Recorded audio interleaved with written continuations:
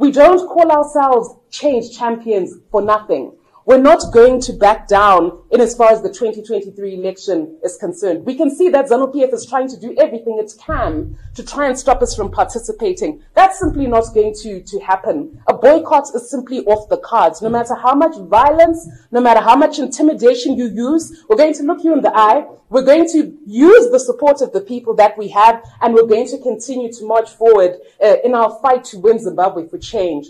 Our change champion-in-chief, Advocate Nelson Chamisa, was very clear over the last weekend. We want elections and not war. We're not going to be sucked into a violent exchange with ZANU-PF. We don't need violence. That's how much public support we've got.